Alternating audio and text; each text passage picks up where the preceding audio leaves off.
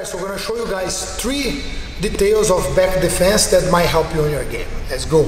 Number 1 is I always want to anticipate reactions, right? Things that like most of the people they're going to do. So a lot of times when the guy goes to my back, he goes to my side and he gets the hand under my armpit.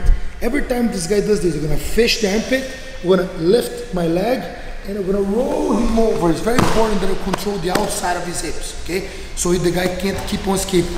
Attach my knee, circle, switch the knees on the hips. Number 1, control the neck. Number 2 is whenever the guy goes to my back, okay, and he sits through wanting to put a hook.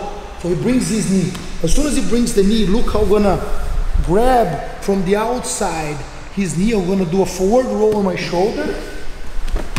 Landing on the side already, fixing myself, and I have control. The third one, guys, is gonna be pretty much the same, but this guy is even now he's gonna put one hook. Okay? And here he circles and he puts one hook inside. When he puts the hook inside, I'm gonna grab the leg that has the hook, and again I'm gonna do a 45 degree forward position. Now I control the leg, so I'm gonna sprawl the leg as I pull the leg up. Control, fix myself. And I have second control. 3 really good escapes that can save your life. Puss.